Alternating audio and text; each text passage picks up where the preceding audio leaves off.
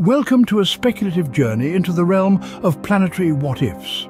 Today we step across the threshold of reality and into a world of imagination, guided by the light of scientific speculation. Our destination? Venus. Our objective? To explore a fascinating scenario.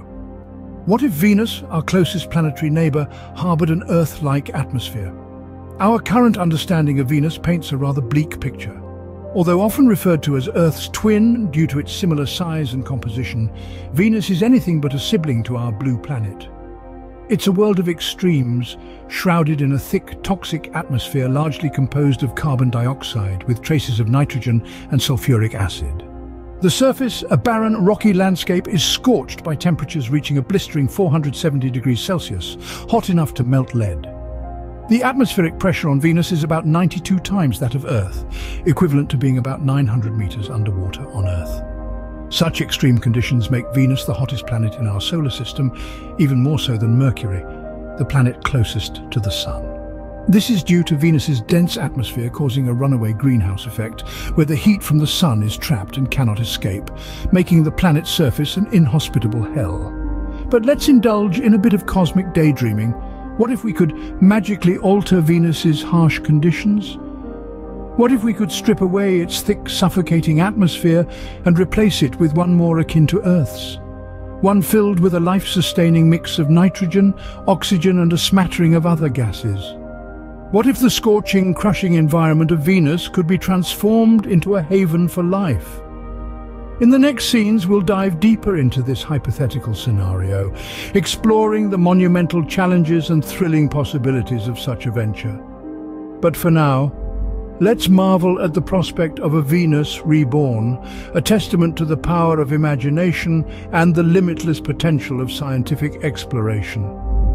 But what if we could magically alter Venus's harsh conditions? To envision Venus with an Earth-like atmosphere, we'd need to initiate a massive terraforming endeavor. Terraforming, a term coined from science fiction, refers to the hypothetical process of modifying a planet's environment to make it Earth-like. And when it comes to Venus, the task is monumental. Imagine standing on a world where the sky is a thick yellow haze, the ground is hot enough to melt lead, and the air pressure is like being a kilometer deep in Earth's oceans. This is Venus, a planet that couldn't be more different from our own. But let's pretend we have the technology and resources to reshape this inhospitable world. The first hurdle in transforming Venus would be to tackle its runaway greenhouse effect. Venus's dense atmosphere is made up almost entirely of carbon dioxide, trapping heat and making the planet's surface hotter than a household oven. To counteract this, we'd need to reduce the atmospheric carbon dioxide levels drastically. This could potentially be accomplished by sequestering it underground, or perhaps even converting it into other substances using advanced technologies yet to be developed. But reducing the carbon dioxide levels is just the first step. The next big task would be to introduce nitrogen and oxygen into Venus's atmosphere. This would involve transporting vast quantities of these gases from elsewhere in the solar system, or perhaps even manufacturing them on site, using more of those yet-to-be-developed technologies. We'd need to create an atmosphere with a similar composition to Earth's, about 78% nitrogen, 21% oxygen, and 1% other gases. This is no small feat. It would require colossal efforts, likely involving the deployment of space-based infrastructure for atmospheric manipulation. We're talking about fleets of spacecraft, perhaps even automated drones, working round the clock for centuries, maybe even millennia, to transform Venus's atmosphere. The process would undoubtedly be arduous and time-consuming, possibly spanning centuries or even millennia. We'd be undertaking a project on a scale far beyond anything humanity has ever attempted. But if successful, the transformation of Venus could be nothing short of miraculous.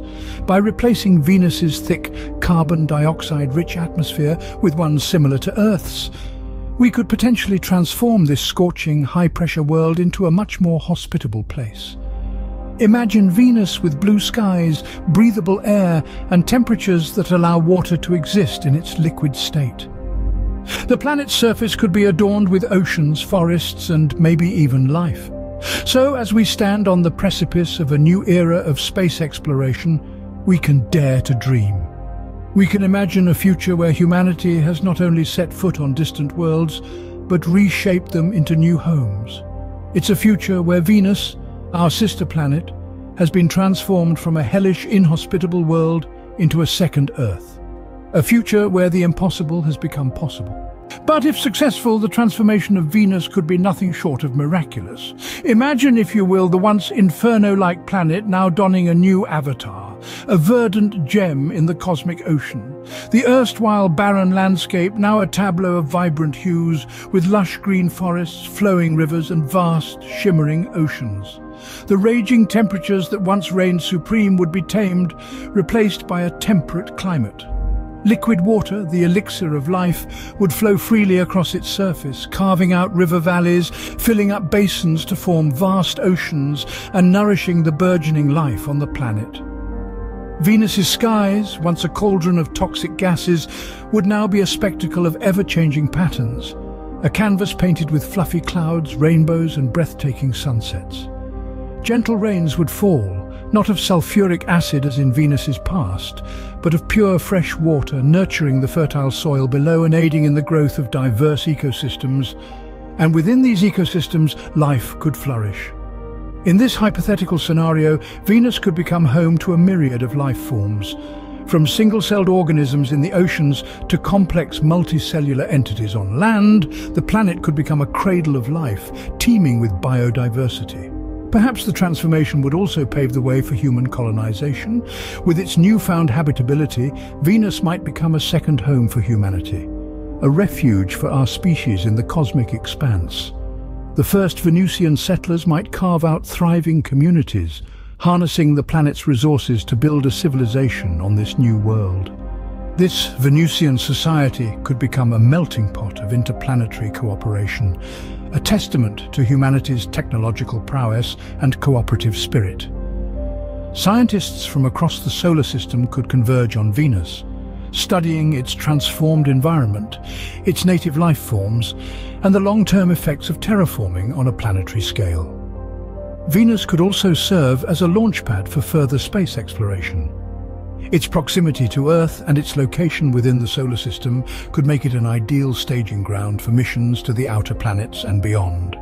In this alternate reality, Venus, once a symbol of harsh, inhospitable conditions, could become a beacon of hope, a testament to our species' resilience and ingenuity. It would stand as a shining example of what can be achieved when humanity sets its sights on a goal, no matter how ambitious, and works together to make it a reality. So as we gaze upon the distant dream of a Venus with an Earth-like atmosphere, we are reminded of the boundless possibilities that lie ahead. The idea fuels our curiosity, propelling us to dream bigger, reach further, and strive harder in our quest to understand and inhabit the universe. Perhaps in this alternate reality, Venus would become a beacon of interplanetary cooperation and scientific exploration. But for now, this scenario remains a captivating thought experiment, a fascinating glimpse into a future that may or may not come to pass. So, while the reality of Venus with an Earth-like atmosphere remains a distant dream, it's a dream that speaks volumes about our collective imagination and our innate drive to explore. We've embarked on this speculative journey not because it's a likely reality, but because it's a possibility that stirs the human spirit. Imagine the thrill of exploring new landscapes, of discovering new life forms, of standing on a distant world reborn and looking up into a sky dotted with unfamiliar constellations. Such a reality might be centuries or even millennia away, but the mere thought of it is enough to ignite a spark of wonder, a curiosity that propels us forward in our quest for knowledge. This boundless curiosity is not just about Venus, or about transforming inhospitable worlds into livable ones. It's about us. It's about our insatiable thirst for understanding, our relentless pursuit of the unknown, our unwavering hope for a future where we are not just inhabitants of Earth, but citizens of the cosmos. In this vast universe, we are but a tiny speck, and yet we dare to dream big. We dare to envision a time when our descendants might gaze upon the Earth from the surface of another world, a testament to our ingenuity and the power of human cooperation. In the grand scheme of things, the transformation of Venus might seem like a lofty goal, one that's far beyond our current capabilities. But it's these lofty goals, these seemingly impossible dreams, that have shaped our history and will undoubtedly shape our future. As we stand on the precipice of a new era of interplanetary exploration, we are reminded of the power of dreams, the resilience of the human spirit, and the limitless potential that lies within us all. We are reminded that we are explorers, pioneers, dreamers, and so, even as we look to the stars with a sense of awe and wonder, we also look inward, reflecting on our own potential, our own capacity for greatness. It serves as a poignant reminder of humanity's boundless curiosity.